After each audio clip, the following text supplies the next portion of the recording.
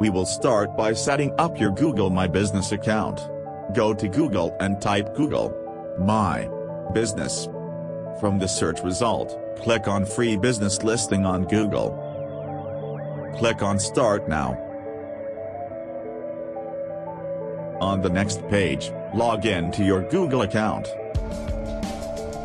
Now you will use your business information to fill the required fields.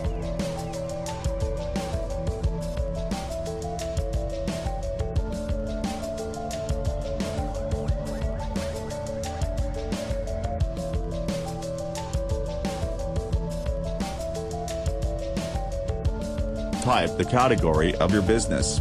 For example, we build websites, so for this demo, I have chosen web designer for this field. Click on Continue. Verify the information you've just entered in the previous page to start managing your business on Google. Click on Continue. You will need a verification code from Google to complete the setup process. If your business is new, you will receive verification code on your mailbox. Click on Mail. Once you receive mail from Google, log in to your Google account. Click on Google My Business from the drop-down menu.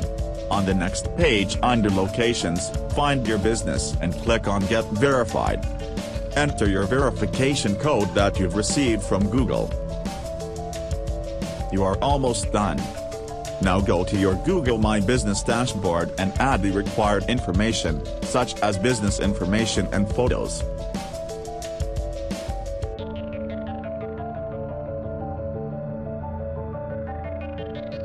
As you can see, now your business will be visible on the following Google platforms, including Knowledge Card.